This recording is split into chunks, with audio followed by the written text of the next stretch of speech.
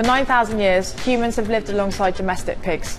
They've been man's perfect partner in consuming the waste that humans produce and converting it straight into calories, or rather, as pork for us to eat. But that all changed just over a decade ago.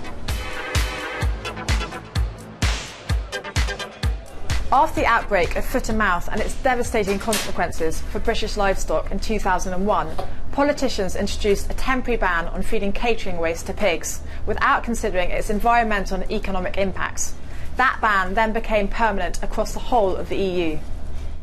We now have a crazy system where pigs are being fed food that humans could otherwise eat, and much of this feed is soy, grown on the Amazonian basin where rainforests are being cut down at an alarming rate. 97% of global soy production is used for animal feed, and Europe now imports 40 million tonnes of soy meal a year. This is just not sustainable. And it's hurting UK pig farmers. Many of them are now going out of business because of the expensive price of grain, when they have a ready-made food source in the form of food waste for their livestock. A significant proportion of farmers now want to feed those livestock swill. The UK is also out of step with the rest of the world.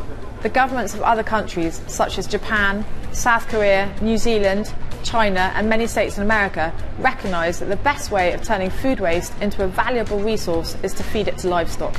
Instead of banning the practice, the Japanese government support pig farmers who want to use food waste as feed. The resulting pork is sold at a premium as eco-pork on the same supermarket shelves from which the waste originated.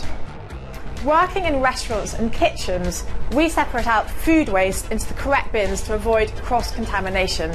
It's a really easy solution.